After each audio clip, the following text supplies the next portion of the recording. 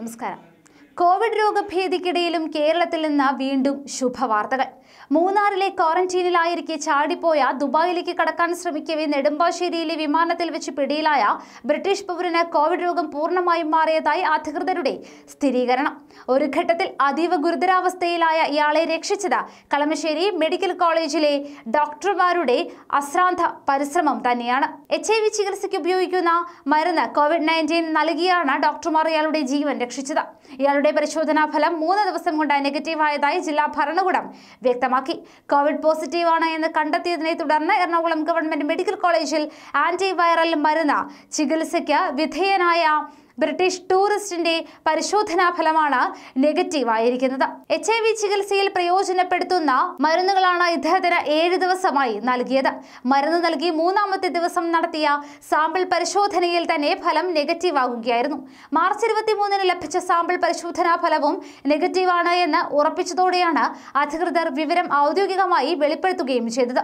മൂന്നാറിൽ tea county റിസോർട്ടിൽ ക്വാറന്റീനിലായിരിക്കെ അനധികൃതമായി നെടുമ്പാശ്ശേരിയിലെത്തി വിമാനത്തിൽ ദുബായിലേക്ക് കടക്കാൻ ശ്രമിക്കവെയാണ് ഈ ബ്രിട്ടീഷ് ടൂറിസ്റ്റിനെ ആരോഗ്യവകുപ്പ് കണ്ടെത്തി മെഡിക്കൽ കോളേജിലേക്ക് മാറ്റുന്നത്. ഇദ്ദേഹത്തിന്റെ സംഘത്തിലെ മറ്റ് 6 പേർ കൂടി കഴിഞ്ഞ ദിവസം പോസിറ്റീവാണ് എന്ന് കണ്ടെത്തിയതിനെ തുടർന്ന് മെഡിക്കൽ കോളേജിൽ ചികിത്സയിലാണ്. ഇയാൾ വഴി രോഗം പടരുന്നു എന്ന് സംശയിക്കുന്നവരും നിരീക്ഷണത്തിൽ തന്നെയാണ് ഉള്ളത്. ഇപ്പോൾ പരിശോധനാ ഫലം നെഗറ്റീവായ ടൂറിസ്റ്റിന് ആന്റിവൈറൽ മരുന്നുകൾ നൽകാൻ സംസ്ഥാന മെഡിക്കൽ ബോർഡ് അനുമതി നൽകിയിരുന്നു. തുടർന്ന് ജില്ലാ കളക്ടർ S. സുഹാസ് മുൻകൈയെടുത്ത മരുന്ന് ലഭ്യമാക്കി.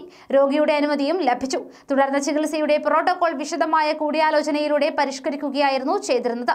Medical college principal doctor Thomas മാത്യുവിന്റെ നേരിട്ടുള്ള മേൽനോട്ടത്തിൽ തന്നെയാണ് ചികിത്സ നടന്നത്. Doctor ഫത്താഫുദ്ദീൻ, doctor Jacob, doctor Ganesh Mohan, doctor Geetha Nair എന്നിവരാണ് ചികിത്സാ സംഘത്തിലുള്ളത്.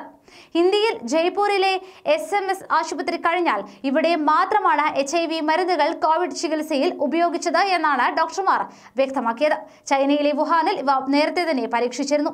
ഇന്ത്യൻ കൗൺസിൽ ഫോർ മെഡിക്കൽ റിസർച്ചിന്റെ അനുമതി തേടി തന്നെയാണ് മരുന്ന് നൽകിയതെന്നുമാണ് ഇവർ വ്യക്തമാക്കുന്നത്.